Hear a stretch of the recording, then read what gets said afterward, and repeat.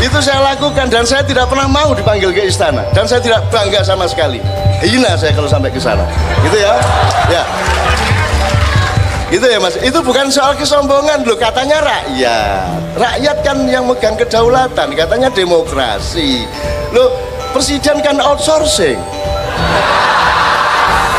Buruh 5 tahun.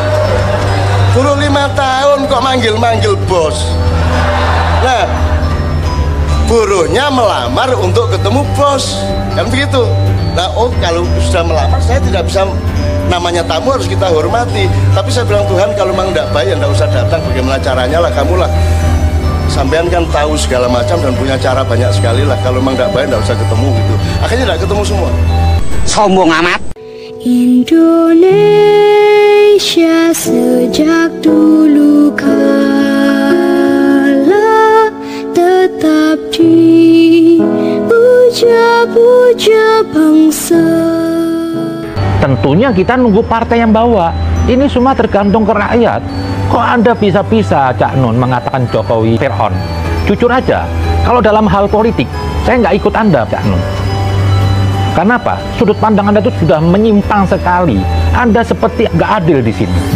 Anda seperti ada sesuatu hal, atau mungkin Anda hutang budi, Anda digerakkan orang untuk melawan Jokowi. Yang saya lihat background Anda ini sebelumnya, Anda punya kedekatan dengan Soeharto.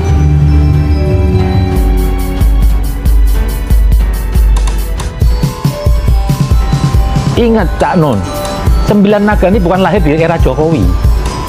Lahir di era Soeharto. Tapi saya tidak pernah dengar Anda menyerang Soeharto sampai mengatakan Soeharto itu Fir'aun. Padahal jelas sekali dia tangan besi, semuanya dia tentukan. Atau mungkin karena Anda dulu pernah mendapat sesuatu hal dari imbalan dari cendana, dari Soeharto, akhirnya Anda tuh tidak objektif, Anda nggak adil. Kok ada ya manusia mengatakan Jokowi dinisbatkan Fir'aun, padahal dunia melihat siapa Jokowi. Dia mengatakan Jokowi dinisbatkan Fir'aun, padahal dunia melihat siapa Jokowi. Dalam pikiran saya itu mungkin baru Jokowi ini presiden yang terbaik yang pernah kita miliki. Justru saya ada kekhawatiran kalau 2024 itu bukan lagi Jokowi. Bukan karena apa-apa, saya melihat Jokowi ini pemimpin yang benar-benar rakyat, berkeadilan, bukan pemimpin Jawa. Seluruh Indonesia dibangun, NTT yang tadi tidak pernah ditengok dibangun, semua dibangun. Ada dari seorang namanya Cak Nun. Cak Nun ini saya tuh dulu idola saya dalam hal pemahaman agama, yang pemikirannya kritis, humanis, terus cenderung melawan radikalisme.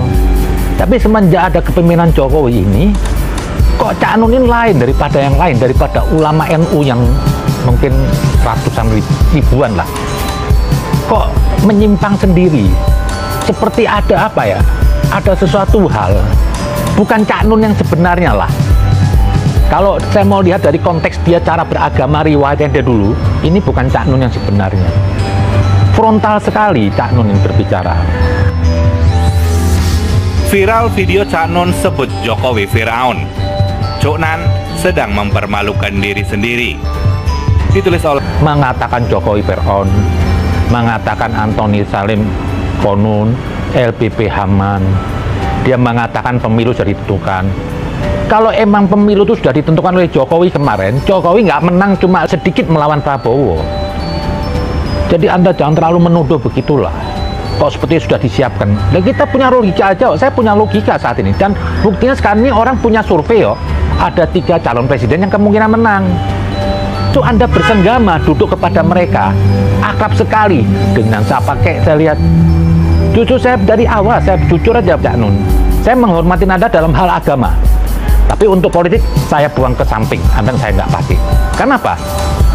Kita satu mau pakai alat ukur aja lah. Nggak ada satu kiai NU seperti Anda bahasanya.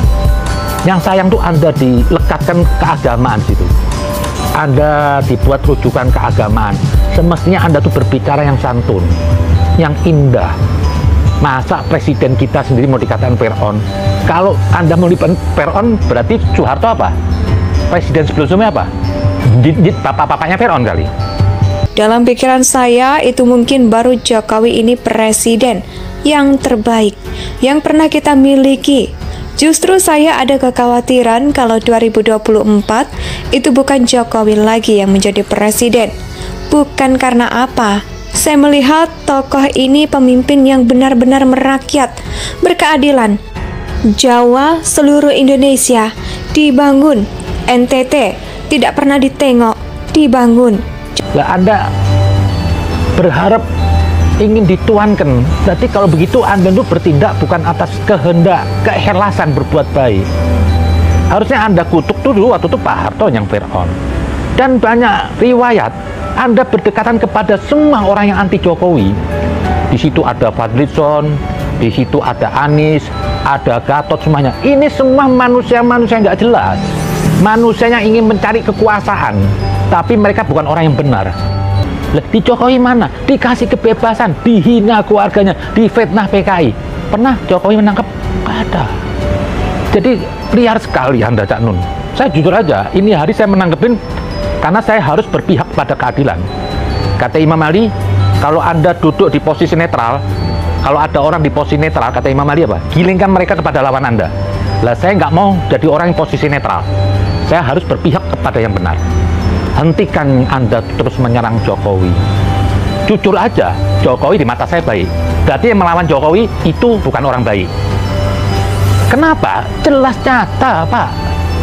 Banyak Pak rakyat yang bahagia. Jangan Anda presiden terus, ini pemerintahan pengganti sudah ditentukan.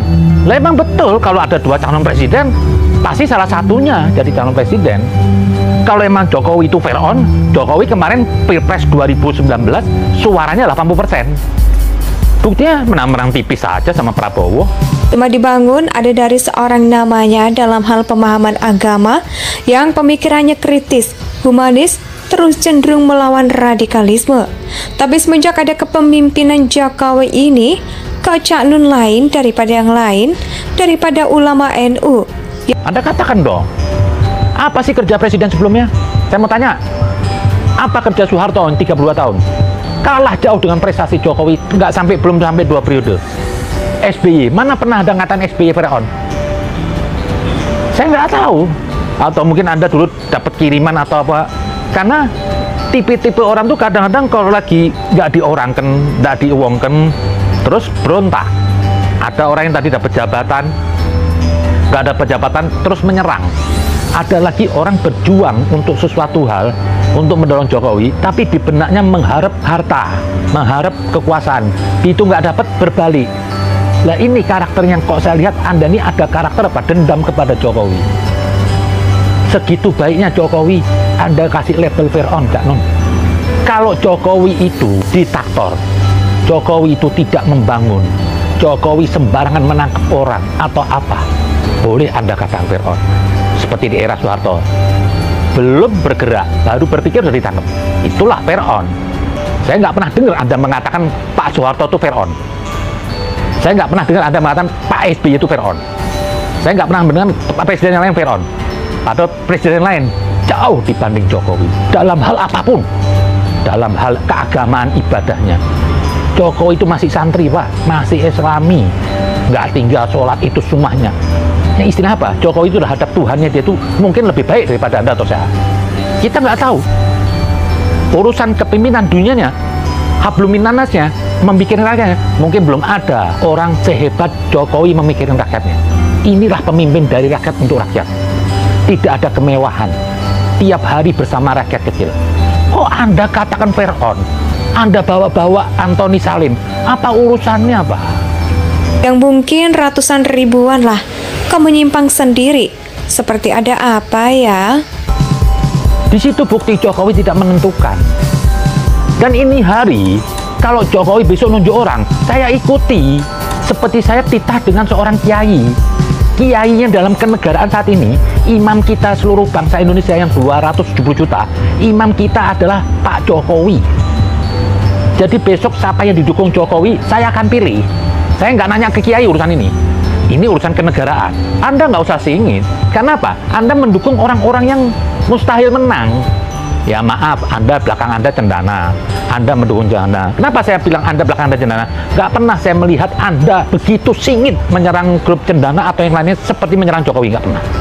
Indonesia tanah air beta, pusaka abadi nan jaya.